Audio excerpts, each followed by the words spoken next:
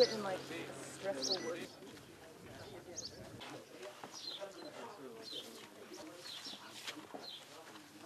We found the burial chamber, and we found also the lid of a sarcophagus, and we did not discover yet the entrance of the pyramid because it's located underneath this village. The study of the stones and the sarcophagus can show that this pyramid should be a pyramid belonging to Dynasty 5, and the only missing pyramid of a king of Dynasty 5 is a king called Menkaure.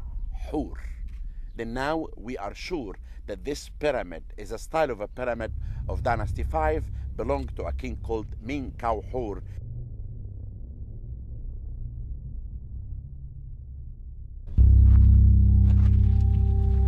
Двадцать 29. Таким номером обозначил пирамиду Карл Рихард Лепсиус, великий немецкий археолог, египтолог и лингвист, когда нашел ее в 1842 году в районе древнего некрополя Саккара.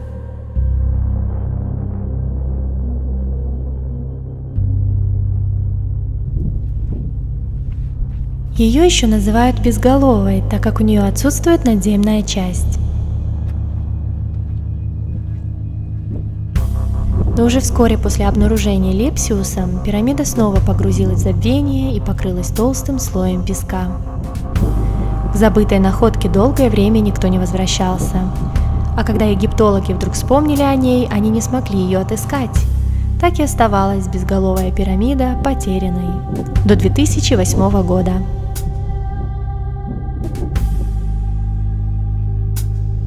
Пирамида, пожалуй, сегодня ее вернее назвать ямой, так как сейчас она представляет собой небольшое, вырубленное в скале углубление.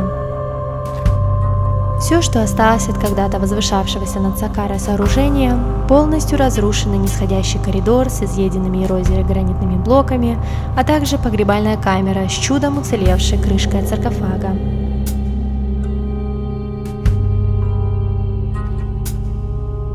Основание коридора сформировано известняковыми блоками.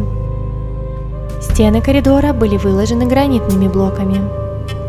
Некоторые из них так и остались на своих местах. Ученые нашли пирамиде подходящего фараона – Менкаухора. Менкаухор – малоизвестный фараон Древнего царства Пятой династии, правил с 2422 по 2414 года до нашей эры.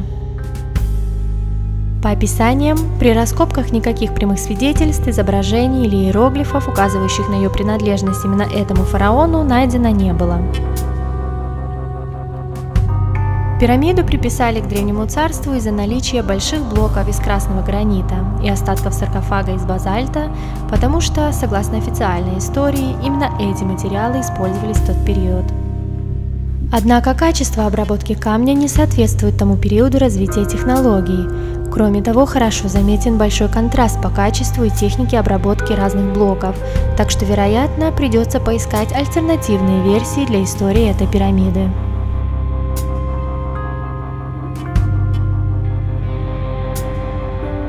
На фоне известняка и песка сильно выделяется черно-серая крышка саркофага, как будто ее только что сюда положили.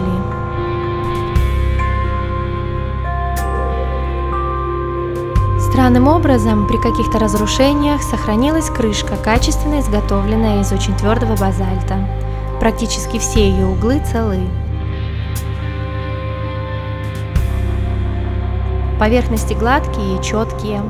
Так и хочется найти хоть какую-нибудь ошибку, неточную линию, но их нет. Крышку явно обрабатывали не медными инструментами, как об этом рассказывают египтологи.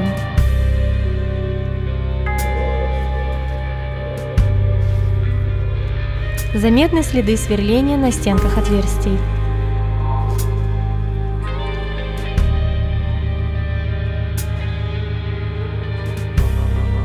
По краям видны следы обрабатывающего инструмента, и это явно не зубило.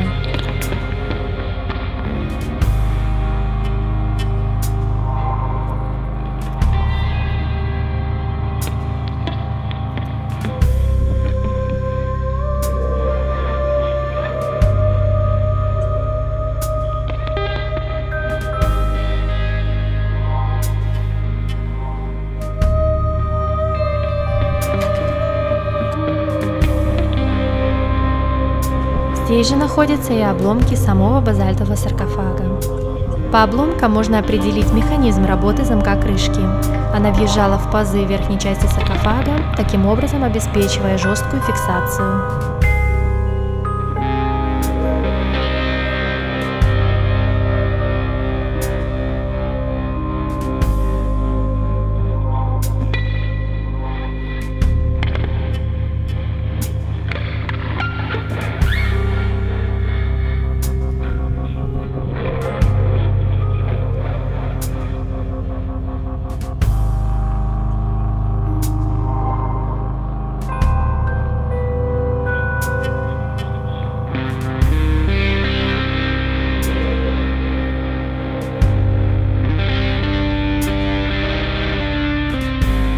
Буквально в сотнях метров от безголовой пирамиды находится еще одно интересное пирамидообразное сооружение, принадлежность которого так и не удалось выяснить.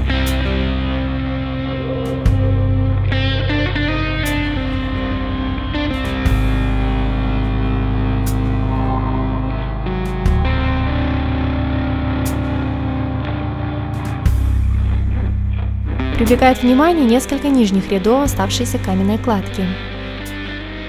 Известняковые блоки облицовки тщательно обработаны и плотно уложены, подобно тем, что мы видим у основания многих других пирамид. А за ними кое-как сложенная щебенка с явными следами современной реставрации.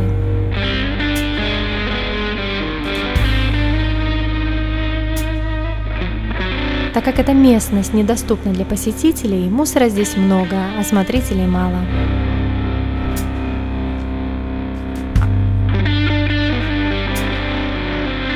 В яме, вырубленной в скале, виден гранитный саркофаг и блоки нисходящего коридора.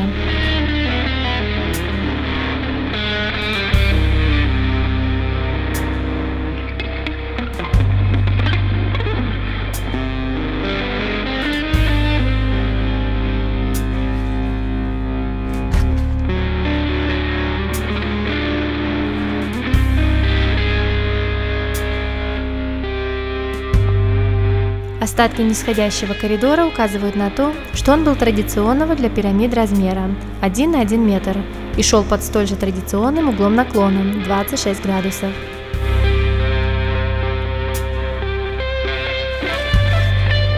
Коридор был облицован качественно изготовленными гранитными блоками.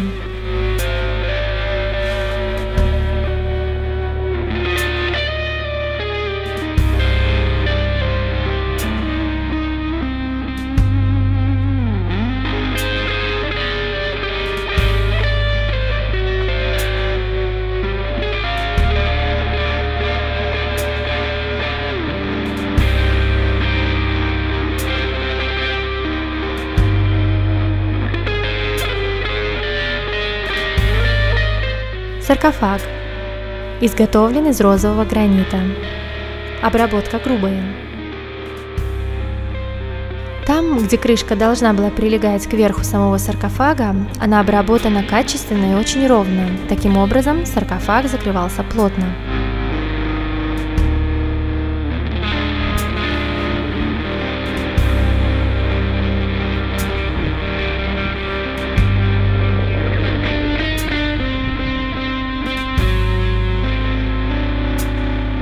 Благодаря небольшому размеру камеры удалось снять саркофаг изнутри. Интересная деталь. Внутренние углы не просто закруглены, но даже немного врезаны в стенки, и очень похоже, что они сделаны сверлением.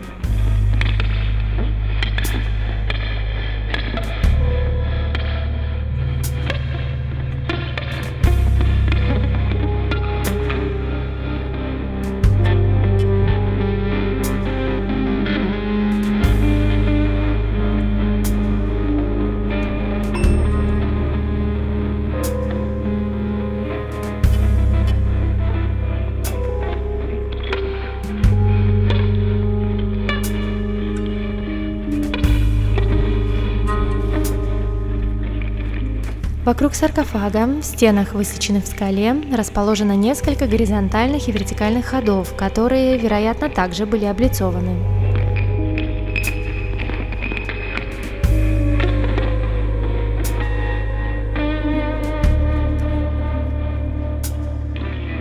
И, наконец, вот такой интересный артефакт со множеством сверлений.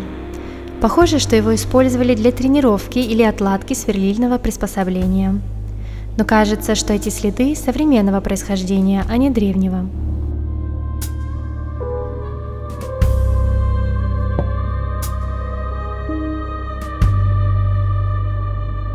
Как и везде в Египте, в этих сооружениях много непонятного. Действительно ли их разрушили, разграбили, обработанные камни растащили на стройматериалы, или они не были законченными, во всяком случае не были пирамидами? Если пирамида была безголова уже ко времени ее первого описания, с чего археологи взяли, что это была именно пирамида? Куда больше это похоже на остатки древнего бункера более древней цивилизации, до которого у фараонов не дошли руки. И как в это непонятное сооружение попали остатки такого практически идеально изготовленного базальтового саркофага? Что-то в нашей истории явно не стыкуется, так как при логическом подходе к изучению этих сооружений вопросов становится все больше.